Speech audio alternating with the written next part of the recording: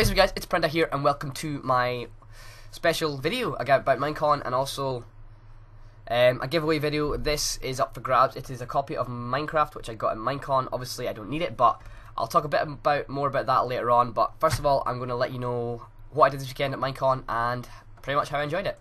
So most of you know I was at Minecon this weekend, right? I left on the Friday morning. I got up at 5 AM, and then we got a lift to the airport. I got there about, I think, about 6 o'clock ish, and then our flight was 7:55. So we got to Paris around 10:30 Paris time, and then got the bus into the centre of Paris, which was pretty cool. We stuck around there for a few hours, went to the Arc de Triomphe and stuff like that. Jake and Robert got a few pictures, which was pretty cool. And then about 1 o'clock we got the tube to Disneyland, where we met Pierre because he was already there. Guy and Paul were arriving later on, so me, Jake, Bob, and Pierre just hung out for a bit, went up to the hotel room, unpacked some stuff, and got some food. So that was pretty cool. And then later on, Pierre went to get Guy, and so we just hung out in the hotel room, went to the bar, had a few drinks, and that was pretty much Friday night over with. So that was Friday. And then on this Saturday, we got up quite early. We got up about 7 o'clock. Went and got breakfast, got ready. I put my kilt on again because I wore that on the Friday and the Saturday.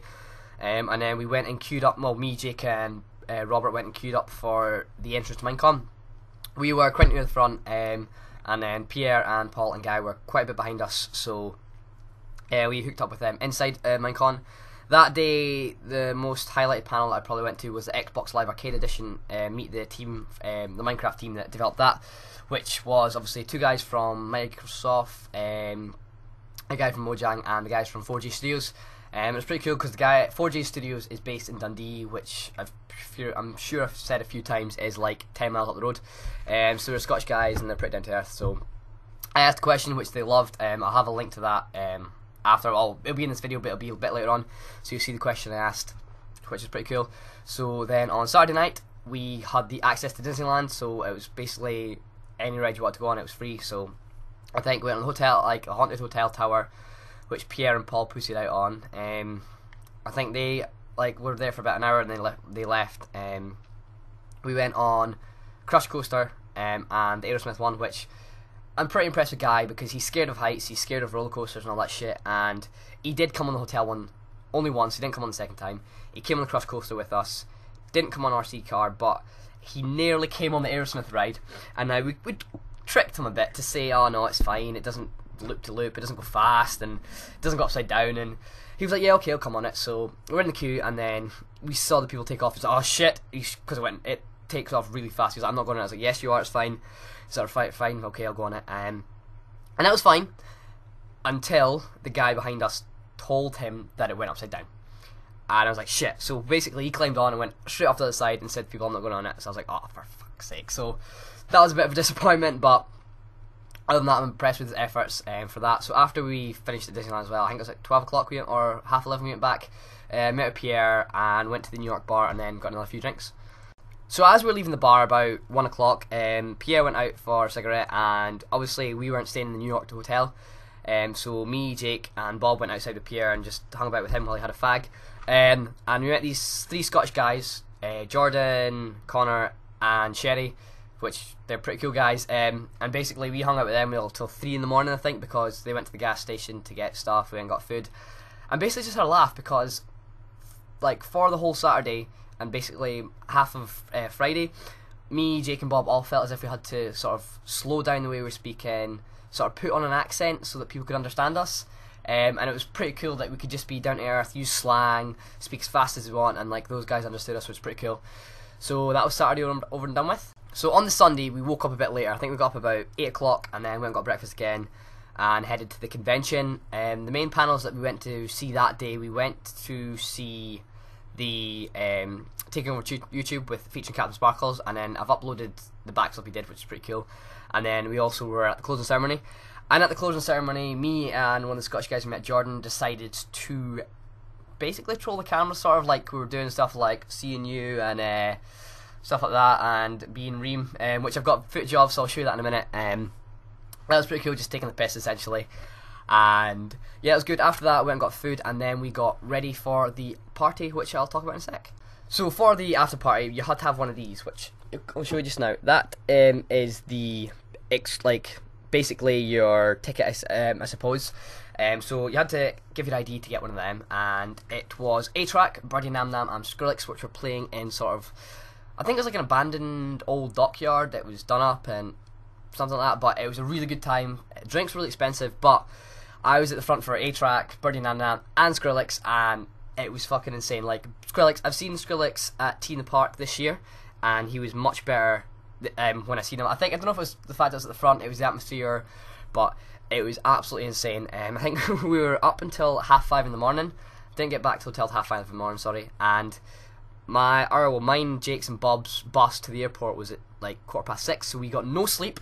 Got the bus to the airport, hung around the airport for ages, had to get the flight, which wasn't until 2 o'clock, and basically we were essentially up for like 40 hours, which was ridiculous. But no, it was a good weekend. I've got another wristband to add to the collection now, which is, you can probably see, it's the Minecon. Wait a sec, it's the Minecon one here. I will be taking this one off and putting it on my wall, which is the party one I just showed you a second ago. I'll be keeping that. So that's pretty cool. We did get goodie bag when we were at Minecon, which is where I got this, which is the account. I'll talk about that again in another second. But what we did get was a cape. You can try and screen grab that code if you want. I've already used it, so it's going to be useless. We got a something about mine book, which I don't know. That's my ID badge that I had when I was there. It just says attendee on the bottom, and yeah, I had to wear that the whole time. Something about that, where the fuck that is. Something about PvP server. Put your Minecraft skin on a real toy or something. Something about 50% off the server, and obviously, if I can unhook this because it's hooked from my desk somehow. The Minecon bag. So yeah, that was in the goodie. That's the goodie bag. Right, this is what was in the goodie bag. This is a Minecraft gift code. If you want to win this, then I will put up a video on how to do it if this video receives 30 likes. That's the way I'm going to do it. Call me a whore or a money grabber or whatever. You know, I hardly make anything off YouTube, so it's not really pointless. But when this video reaches 30 likes, I will put out a video letting you guys know how you can win a copy of this, which is a Minecraft account. So I hope you guys have enjoyed the video. I'm going to put all the videos I talked about on after this, and just a little slideshow with some sizzleboard on it, just to show you about my weekend, and I might have the vlogs that I did record but did not upload. So guys, if you have enjoyed the video, make sure you leave a like so you can win, so you'll know how to win a copy of this. I've been ThePrenti, and peace out guys.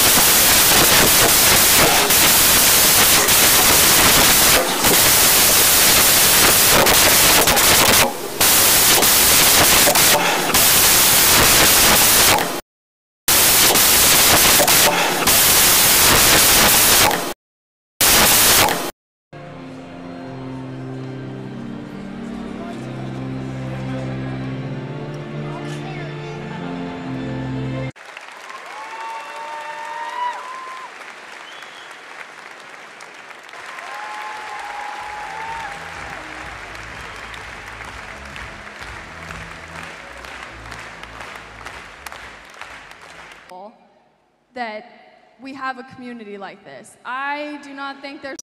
Is there any plan to like edit the skin animation of the kilt skin to look more like a kilt when it walks rather than trousers, because it's a bit annoying? Where'd I kill myself? Yeah. Very good. Yes.